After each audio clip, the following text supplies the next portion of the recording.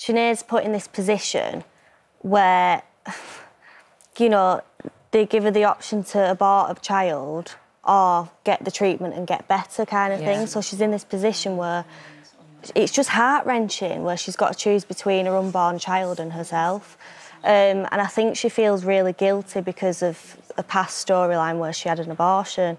So I think that's always playing in the back of her mind when she's put forward to this huge decision that she's got to make. I mean, throughout doing the part and the storyline, I've had to just try and put myself in her shoes. But I still, to this day, I don't know what I'd do.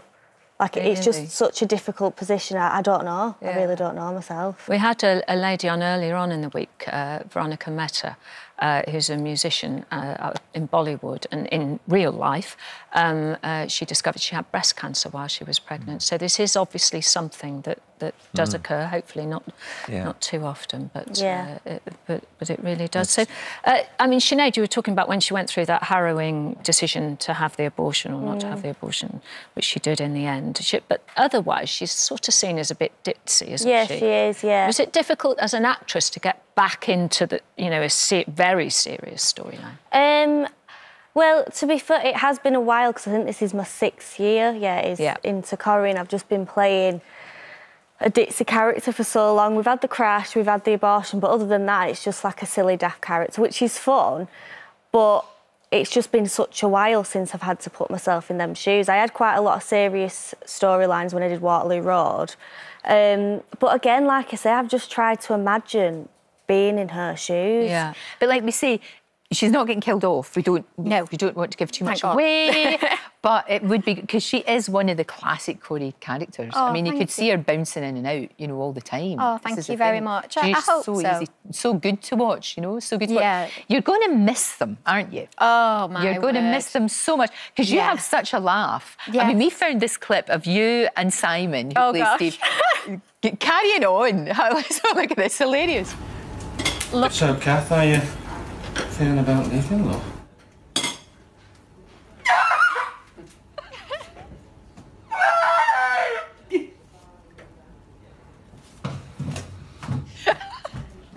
Does that happen quite a lot? Just silly. Yeah, especially with Simon. I can't even look him in the eye without laughing. The man's just got funny bones. But yeah, everybody there is, as you know, they're just gorgeous. I'm going to miss everyone so much. I know, that'll be hard. I bet you had the best leaving do ever. Oh, it was great. Apparently, I got told it was one of the, if not the biggest one that they've done. So that means a lot for me. And I think more than anything was the turnout of people that came.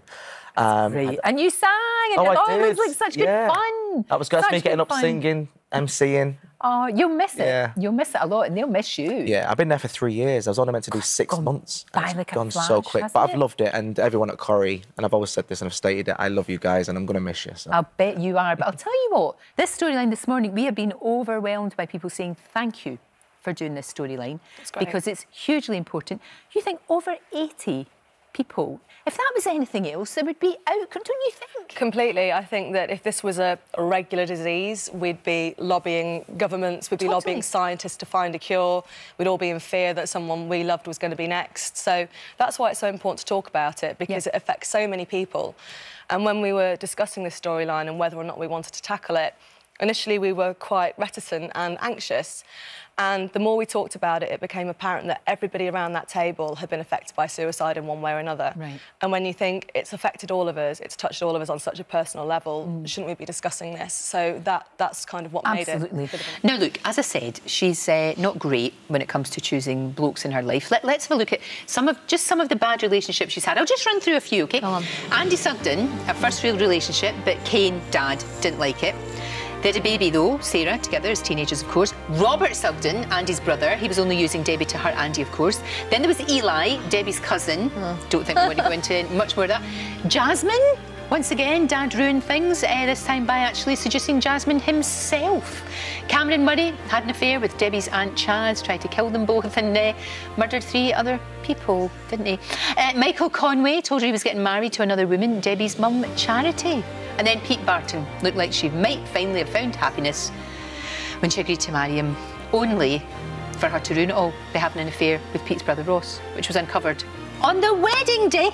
I know. So when you look at that, you think, oh, that is ridiculous. It's nuts. Yeah, it's nuts. crazy. It's like, you know, and then we thought this one might be and he's worse than any of the rest of them, apart from the killer, obviously, but he's worse. Yeah, he is. He's vile. I don't think she'll ever get over that one. No, I don't think so. I think it's going to be quite difficult. How are they hiding the bump in Coronation Street? Well, have you sort of behind trees and whatnot? Lorraine, I'm going to tell you how they're hiding it.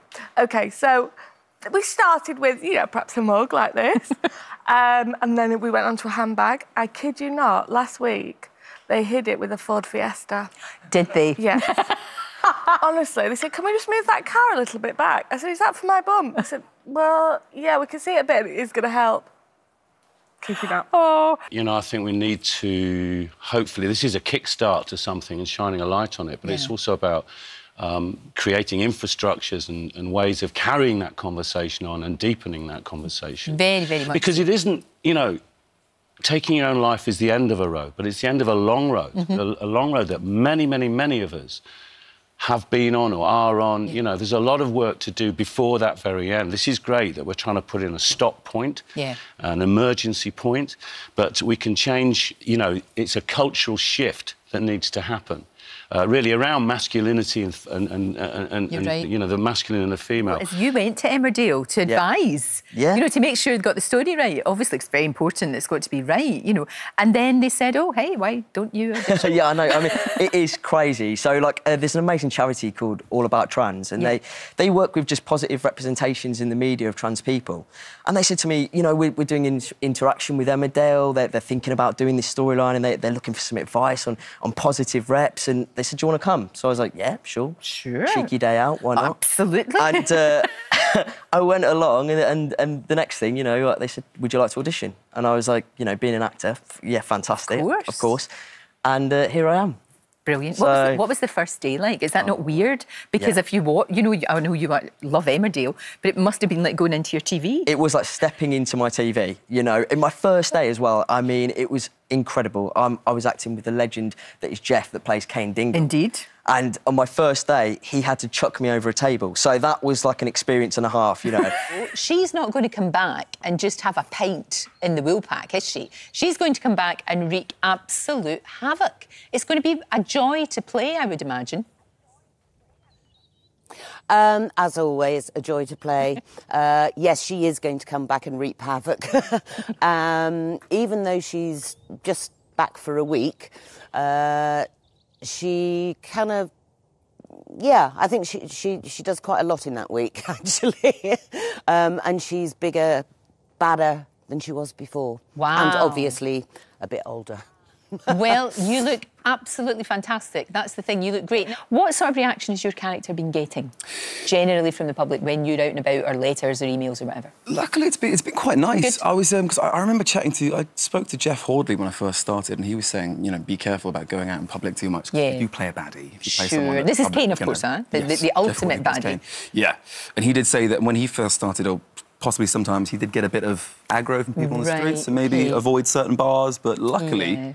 People have. But it's been okay, and you've described it as your dream job. You know, it's something you've always wanted to do. I've only been doing it for a couple of years. Yeah. I think for anyone who comes out of drama school, you're faced with the idea that it could be a very long time till you're in any type of prolonged employment. So to have landed a job which has kept me employed for longer than a week is a dream job. Yeah, I mean, and the fact that it's Emmerdale, and the fact that everyone there is bloody lovely. Yeah. Just makes it all the more great. I know that it is a great set to work on. I know that. I mean, we did a visit up there, and it was a delight. Everybody was just so incredibly They're all so friendly. Yeah. I know as well that you're taking time off Coronation Street, but will you be going back, do you think? See, we'd love to have you back. She's a cracking character. See, I do. I miss everyone so much. Like, I really miss Sally, who plays my mum. Like, we're really, really close. She's in jail just now. Oh, I know. It's all kicking off. It's all kicking off, Helen. She needs you. She needs you, definitely. Oh, yeah, no, I do.